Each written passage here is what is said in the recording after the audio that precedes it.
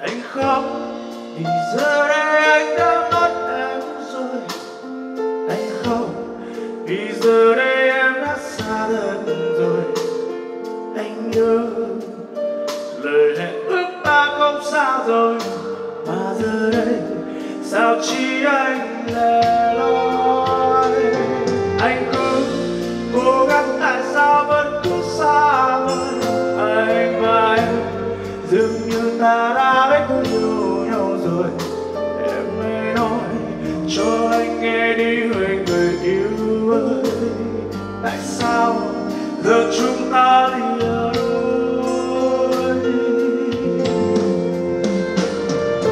Anh đã vô tâm hay là anh không quan tâm em mỗi ngày, thì từ đây khi lời anh nói em không tin nữa vậy. Trong tình yêu đôi lúc ta hay giận hơn anh biết, nhưng anh thấy giờ em không còn yêu ai. Vậy thôi anh cho em đi về nên em chưa bằng đâu. Đời mà em khi chưa quen anh thấy em vui hơn nhiều. Anh xin lỗi vì đã cướp mất khoảng trời của em, nhưng có người sẽ cho em lại một bầu trời.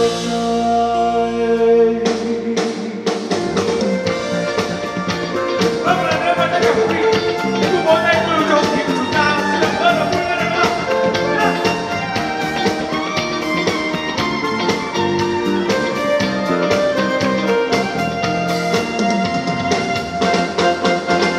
Anh không vì giờ đây anh đã mất em rồi.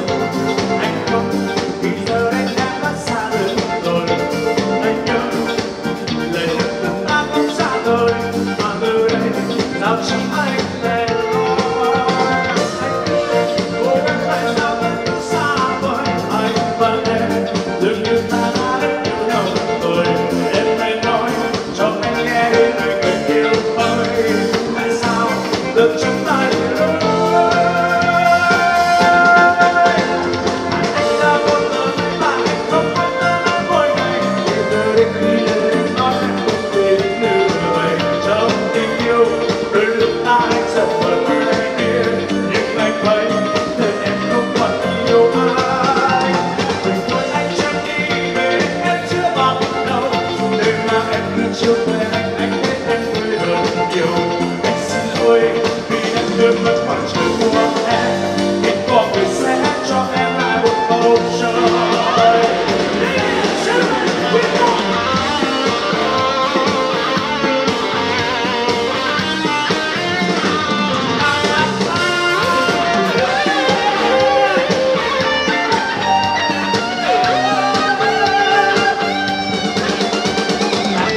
Vô tâm hay là anh không quan tâm em mỗi ngày, để giờ đây khi lời nói em không tin nữa vậy.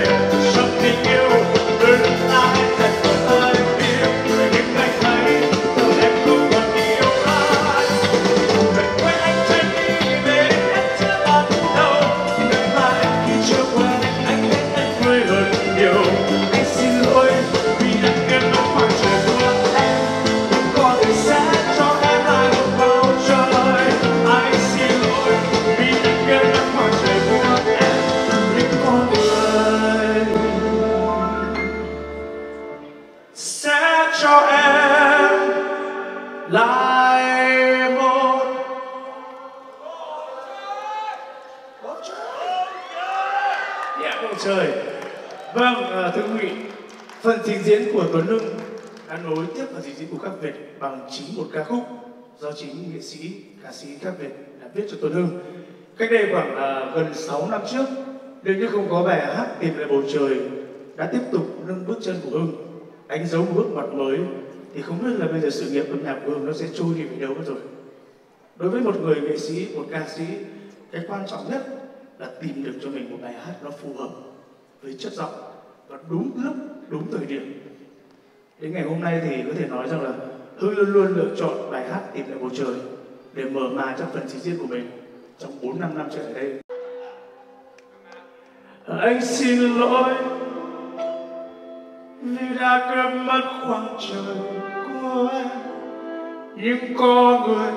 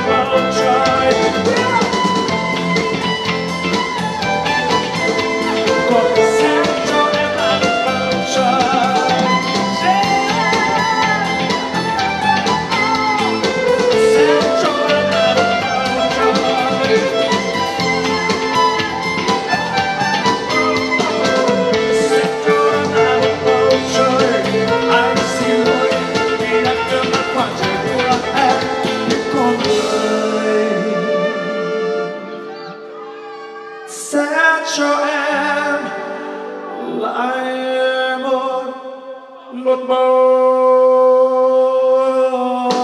trời.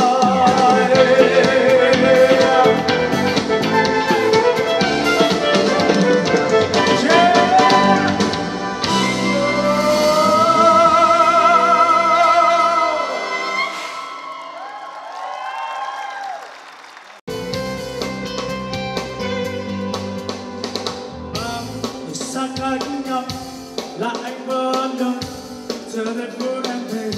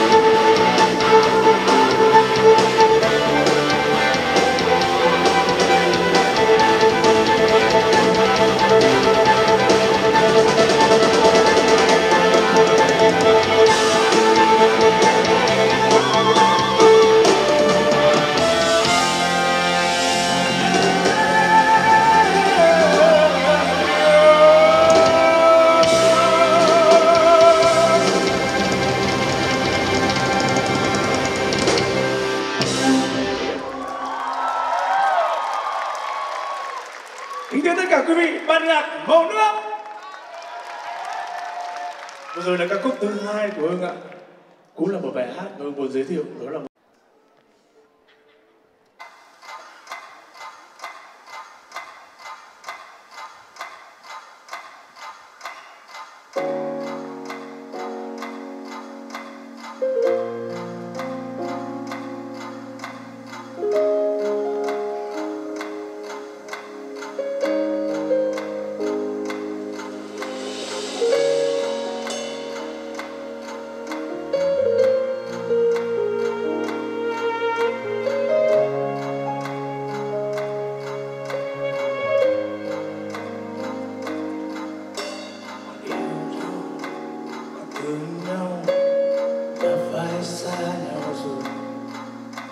Ngày mình xa nhau em không theo bóng anh đi.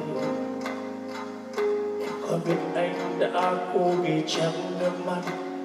And you know, mặc dù trong ta đều hay lý do phải cách xa, anh đã không thể nào tìm cách để cho đến chẳng thể chờ mất. Without you,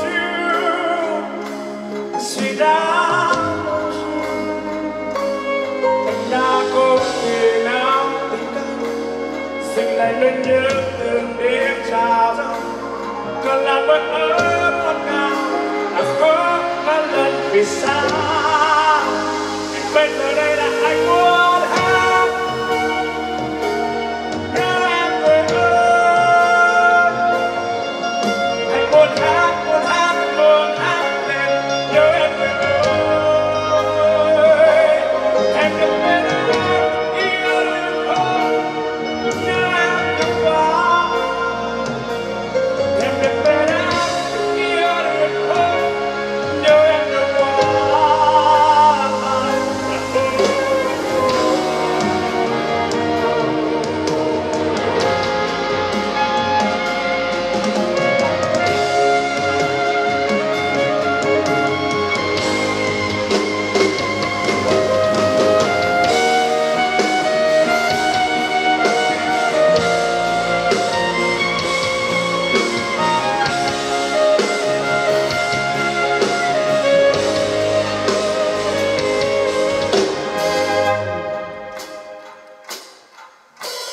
Không thể nào tìm đâu cho nên chẳng thể chờ mong.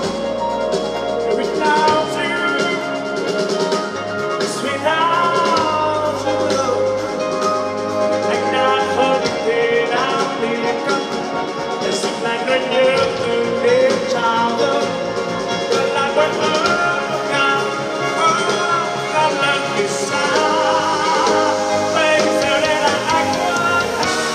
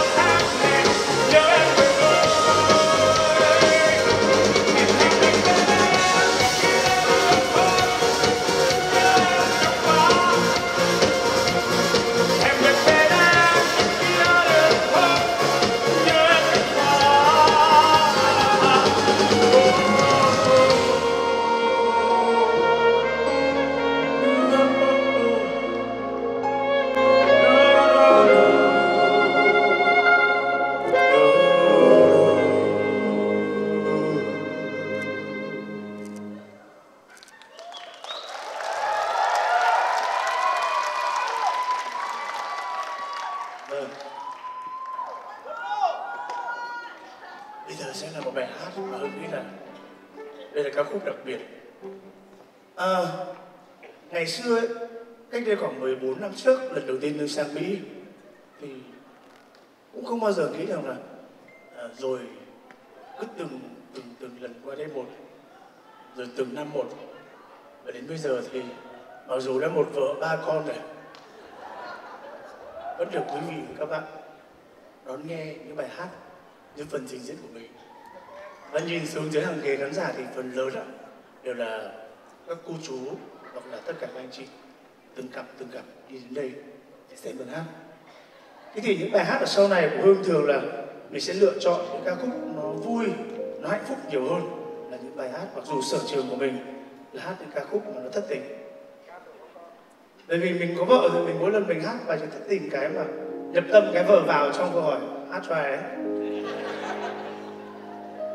Báo cáo với các bác hôm nay em có vợ đi cùng.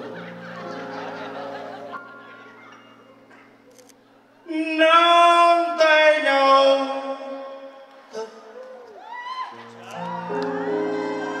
giữ tay nhau thật, hứa với nhau một câu sẽ đi trọn đến cuối con đường, đến khi tim ngừng đập và tôi biết là quý vị đang ăn cơm tối từ lúc khoảng 8 giờ tối, bây giờ là 12 giờ, cũng hơi đói rồi. Thì rồi ta cũng sẽ không xa.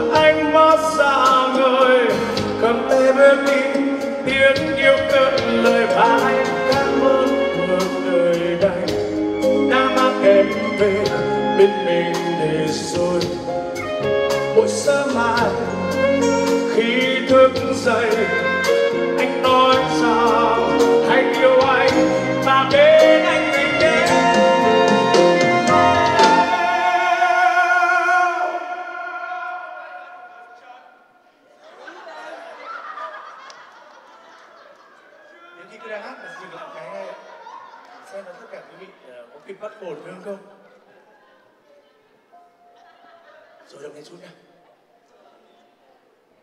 Nắm tay nhau thật chặt, giữ tay nhau thật lâu, hứa với nhau một câu sẽ đi trọn đến cuối con đường. Đến khi tim người nào mà đôi chân người đi, thì em yêu xin em hãy cứ tin. Nắm tay nhau thật chặt, giữ tay nhau thật lâu, hứa với nhau một câu sẽ đi trọn đến cuối con đường. Đến khi tim người nào mà đôi chân người đi, thì người ta cũng sẽ không xa vời.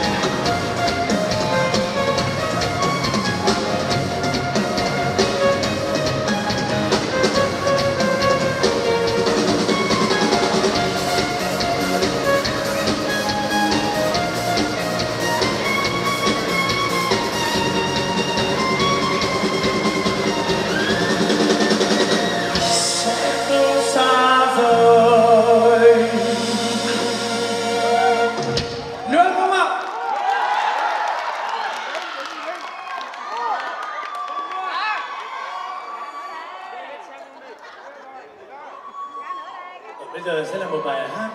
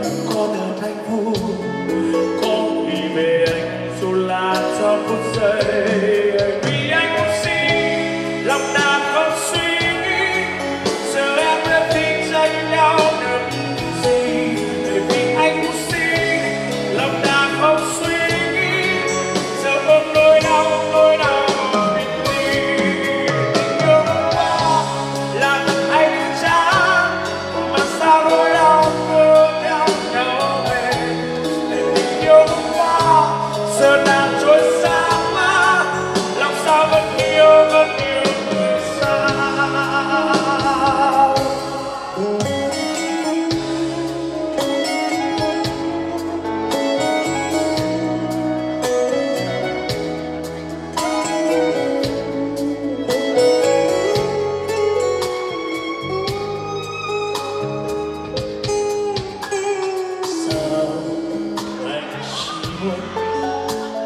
hét lên rằng anh nhớ em. Yêu đương thua anh, chỉ còn lại như cánh đồng hoa. Đừng côi sớm đôi, anh bây giờ như thế thôi. Hoang mang trống vắng, em biết bao lần anh đã tự hỏi về đâu đó em có còn khôn khó, có còn nhiều anh nồng nàn như thuở xưa. Giờ người đâu đó có thật hạnh phúc, có người về anh dù là trong giây. Vì anh có gì lòng đang không suy nghĩ, giờ em đã tin tranh nhau điều gì. Vì anh có gì lòng đang không suy nghĩ, giờ ôm nỗi đau buồn đi. Nhớ ta làm được anh đi chán, mà sao nỗi đau cứ kéo nhau về. Để tình yêu quá giờ làm cho xa quá, làm sao vẫn yêu người xa.